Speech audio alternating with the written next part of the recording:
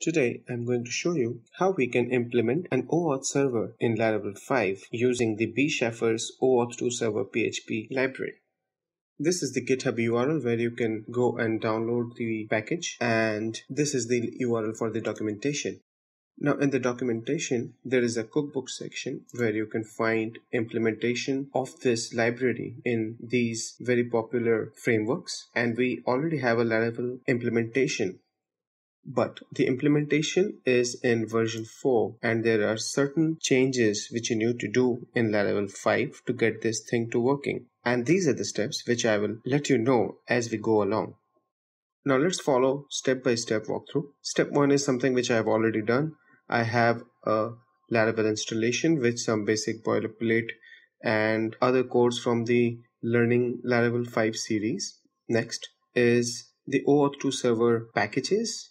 Now I have already done a composer require of these two packages.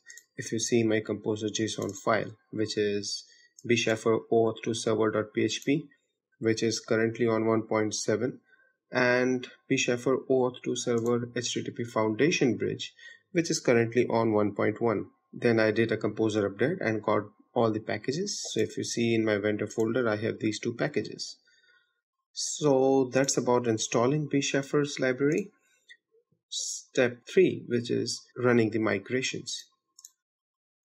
Let me open up the code in a new window and get the raw file.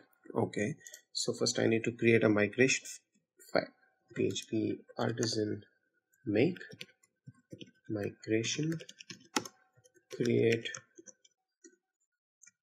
OAuth tables.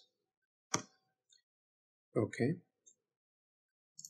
this will create a new file inside database migrations OAuth tables. That's it. Now I'll remove this and paste this part of the code. Copy, paste, and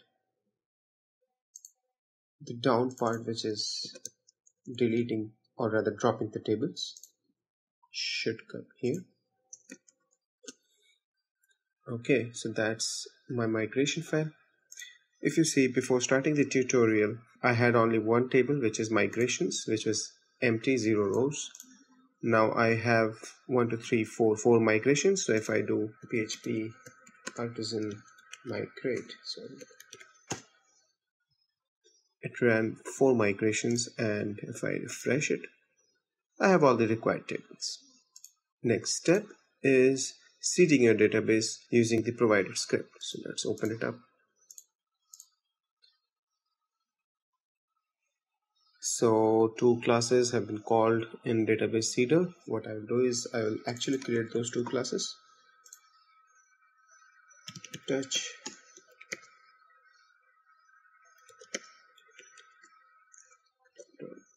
PHP, and next file is user seeder, which is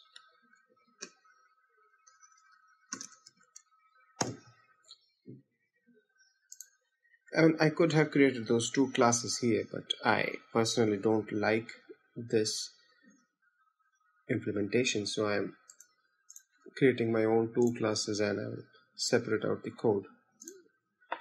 Okay, so first of all I need to get the basic code for those 2 classes. What I will do is I will copy this, which is pretty much correct, and paste it here. The class name will be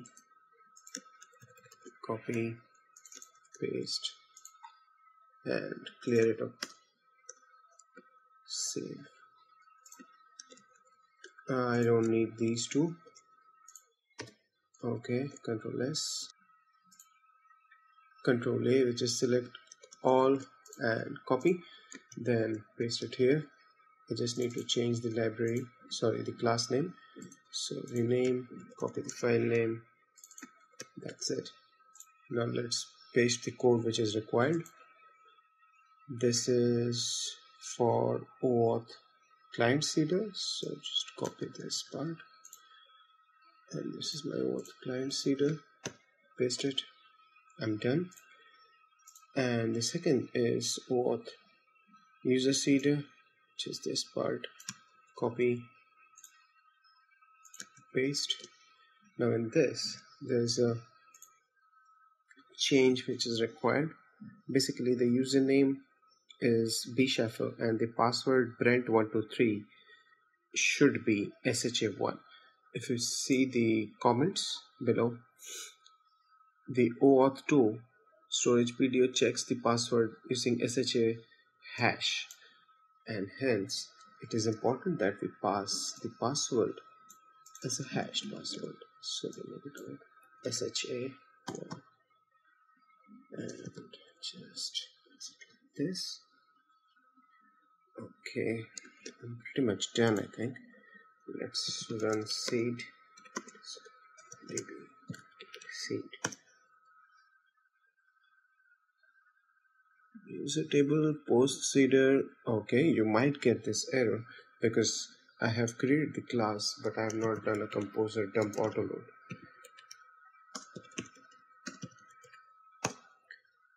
Okay, and I also noticed, okay, I have done this already, but you might have to add these two in your database seeder. Okay, so just run the db seed again. Okay, and I think now we should have all the data. Right, these are my old tables which had seeds, which is user table, post table. Now OAuth client seeder. So this is the OAuth client seeder, test client, test pass, fake. And on the users table, bshaffer as the username and password. Very well.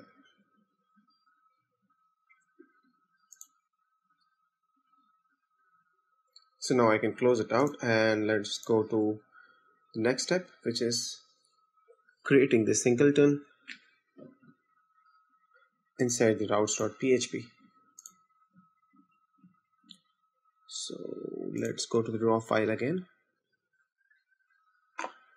This is the code which we are interested in, so I'll copy this, and inside my routes file, which is app http routes, I have this already, right?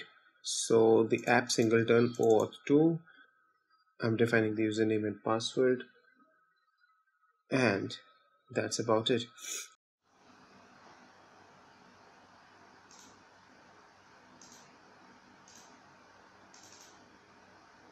Okay, so now that we have implemented the code, we will need to check whether we are able to generate the OAuth token or not.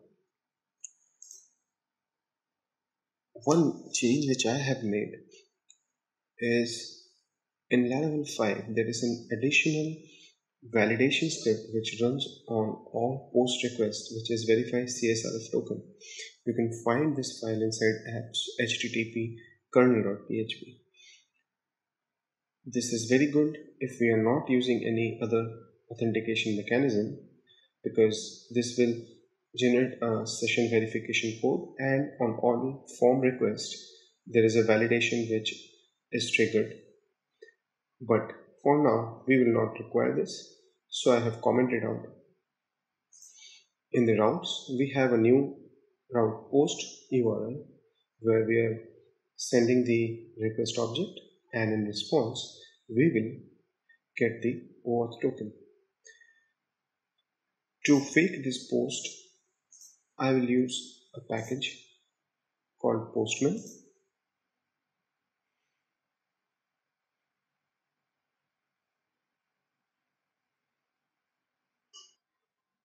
This is a URL where we are going to get our OAuth token. We will be using the grant type password, which means we need to pass username, password, client ID, and client secret, and in return we will get an OAuth token.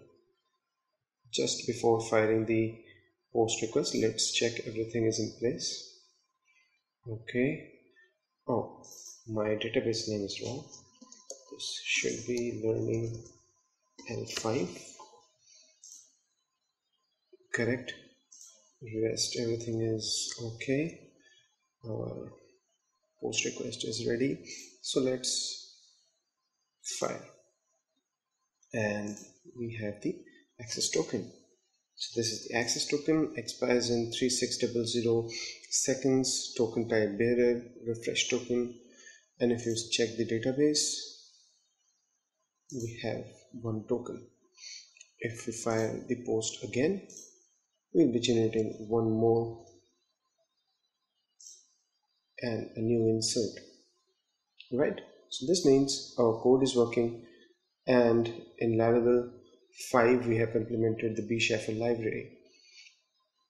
In the next tutorial, I will show you how we can use the Facebook SDK to generate our own auth type, rather grant type.